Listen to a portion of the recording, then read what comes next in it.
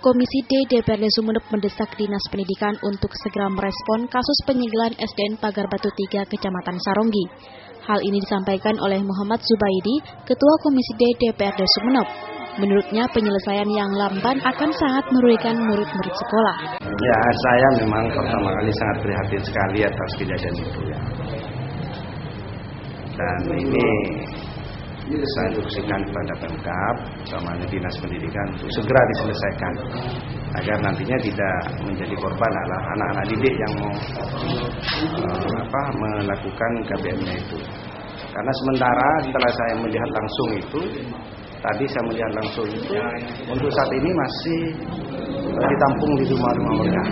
Terkait dengan tuntutan ganti rugi seperti yang diminta oleh Saiful Bahri, Zubaidi berpandangan harus tetap mengacu kepada peraturan tentang nilai jual objek pajak atau NJOP yang ada. Saiful Bahri, pemilik tanah, menuntut 1 meter tanahnya dibeli seharga Rp250.000.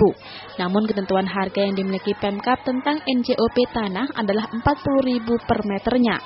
Zubaidi berharap pihak yang mengklaim sebagai pemilik tanah dapat bertindak lebih bijak. Pasalnya, tanah yang diklaim miliknya itu digunakan untuk kepentingan masyarakat umum. Dari Sumenep, Didik Setiabudi memberitakan.